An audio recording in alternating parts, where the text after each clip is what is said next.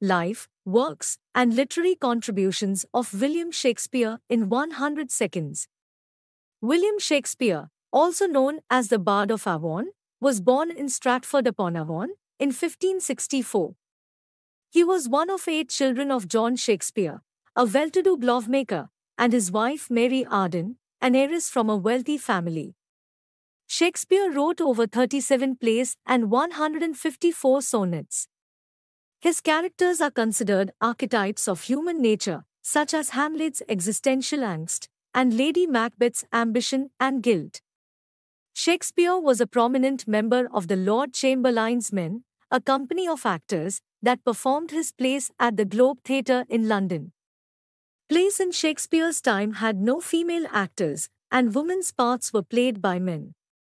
Shakespeare coined new words like eyeball and fashionable, and phrases like break the ice and wild goose chase.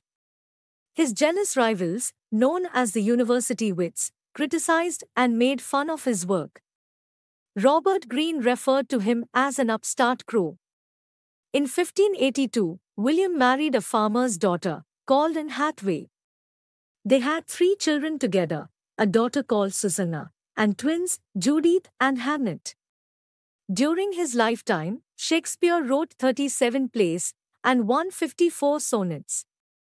The plays he wrote are All's Well That Ends Well, Antony and Cleopatra, As You Like It, The Comedy of Errors, Coriolanus, Cymbeline, Hamlet, Henry IV, Henry V, Henry VI, Henry VIII, Julius Caesar, King John, King Lear, Love's Labour's Lost, Macbeth, Measure for Measure, The Merchant of Venice, The Merry Wives of Windsor, A Midsummer Night's Dream, Much Ado About Nothing, Othello, Pericles, Richard II, Richard III, Romeo and Juliet, The Taming of the Shrew, The Tempest, Timon of Athens, Titus Andronicus, Troilus and Cressida, Twelfth Night, The Two Gentlemen of Verona, and The Winter's Tale.